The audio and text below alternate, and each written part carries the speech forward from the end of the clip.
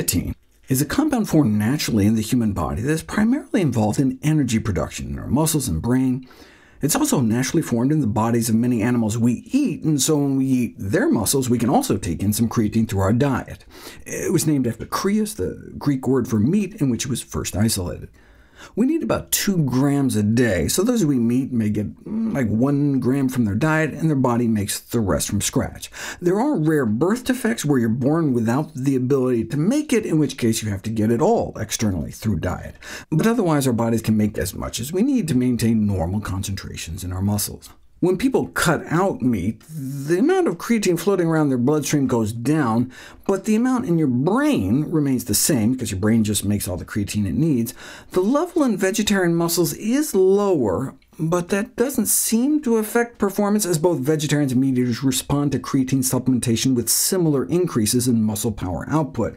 And if vegetarian muscle creatine was insufficient, then presumably they would have seen an even bigger boost. So basically, when you eat meat, that just means your body doesn't have to make as much.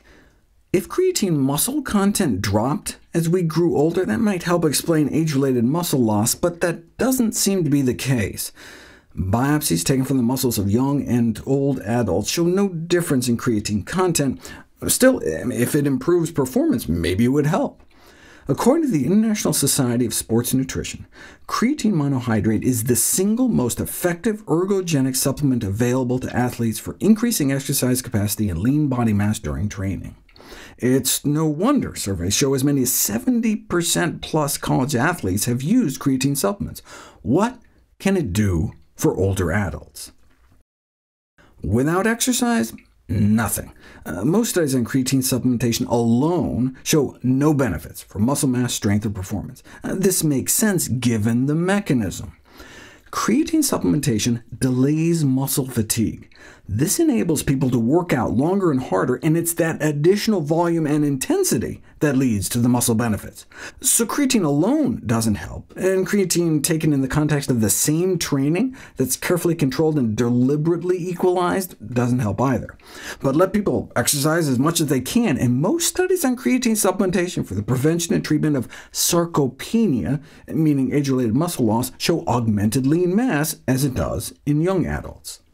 Adding 3 to 5 grams of creatine a day to 2 to 3 days of resistance training a week added an additional 3 extra pounds of lean mass over an average duration of about 4 months. Now, some of that lean mass may be water weight, not muscle. Creatine causes water retention that can show up as lean mass, but compared to placebo, creatine combined with resistance exercise increases muscle strength as well. And the additional gains in mass and strength can persist as long as 12 weeks after stopping the creatine in older adults, as long as the resistance training is maintained, so obviously it's not all just water weight.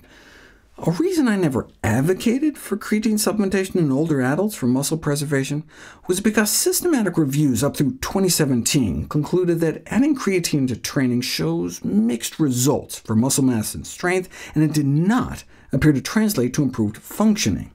However, an updated meta-analysis found a significant improvement over placebo in sit-to-stand test performance, which is a decent predictor of reduced falls risk.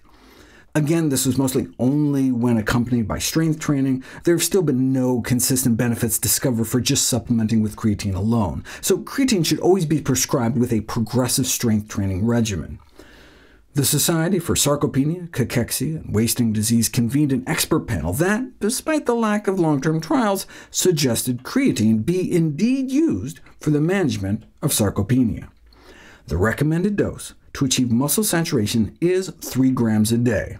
Within a month at that slow, steady rate, you achieve the same muscle levels as loading with 120 grams over a period of a week. Note, though, it takes at least 12 weeks of creatine-supplemented resistance training to see a significant additive effect.